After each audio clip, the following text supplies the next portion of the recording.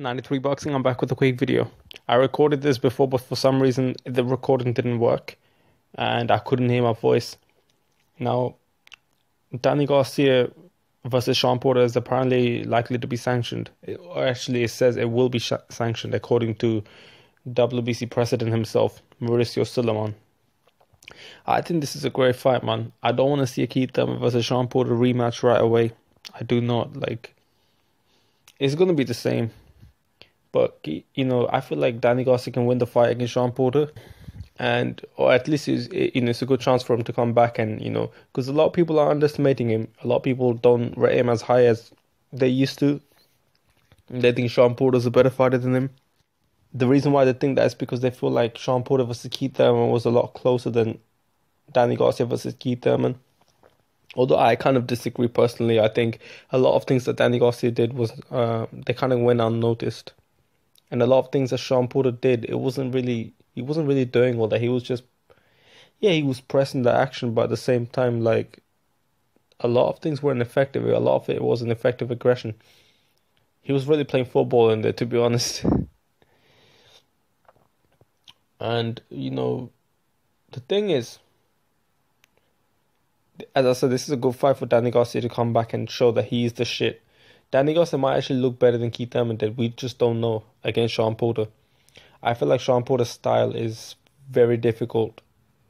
Danny Garcia's style will be very difficult for Shawn Porter. Shawn Porter can still win the fight if he's smart. What he has to do is move away, make Danny Garcia come forward. Danny Garcia doesn't really have problems with fighters that come forward. I mean, I've not seen it. I mean, Lamont Peterson, but Lamont Peterson has a different set of skills completely. Shawn Porter is not skilled like Peterson. He's just more physical. I feel like even if Shawn Porter tries to move away, eventually he's going to try to come forward for the most part of the fight. And that's when it plays into Danny Garcia's hands, I feel like.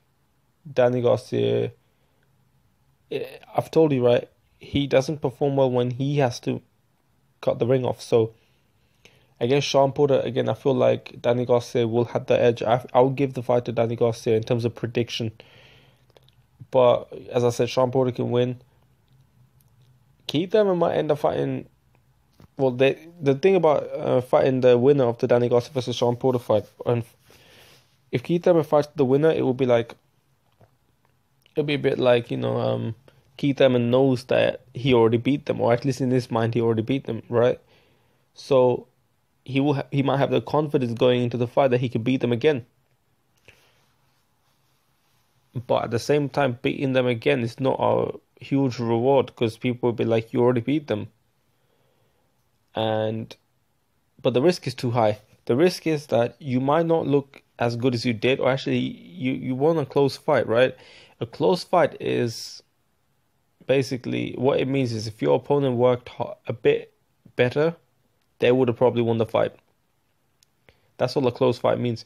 And you never know, Shawn Porter or Danny Garcia might just have done a bit better and they might have won the fight. Now, what I'm trying to say from that is, whether it was close or not, whatever you think, the fact is that Danny Garcia or Shawn Porter has a chance of winning against Keith Thurman. So the reward is not too high, but the risk, I feel like, is a lot higher than it was in the first fight, right? Because, again, I told you why. Now, he could end up fighting Errol Spence, but he doesn't seem to want to fight Errol Spence anytime soon. So this will be interesting to see what Keith Thurman has done. I got a feeling, just this is my opinion, that Keith Thurman probably did this because I think the injury might be fake. And I think he did this to kind of take time out because he has to fight either Errol Spence or Danny Garcia, Shawn, like a mandatory or some shit. Or maybe he was thinking maybe Jeff Horn. Keith Thurman might try and do that, see if he's successful. Let's see, man. Let's see. Wait, I hope my volume is up there. Hope you can hear me. And man, I feel like Danny Garcia will win the fight. I really want to see the fight. I feel like this fight will show the world why Danny Garcia is not a guy that you can underestimate. I feel like Danny Garcia might win this fight more convincingly than Keith Thurman or Kell Brook. Danny Garcia is a guy who doesn't have. Anyone can have problems with a certain amount of pressure, But Danny Garcia is not really known for having problems with pressure fighters, for real, because he has problems when he has to cut the ring off, and Shawn Porter normally is not that type of guy. Keith Thurman is at times, but that's Keith Thurman, right? And I feel like Danny Garcia will. I feel like Danny Garcia will win, to be honest. That's my honest opinion. I think it'll be a close competitive fight that Danny Garcia can pull it off. It will be a good fight. This will be one of the few fights I like to see Shawn Porter in because of the stylistic matchup. Against certain fighters, it's like, the way Shawn Porter comes in, those fighters are bound to hold too much and they just play safe.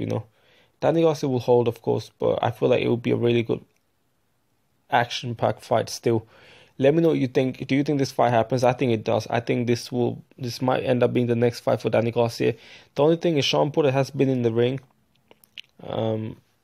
against Andre Berto, and Danny Garcia hasn't been in the ring since March. And that's an advantage to Shawn Porter. But let me know what you think. Don't forget to subscribe. 93 Boxing, and I'm out.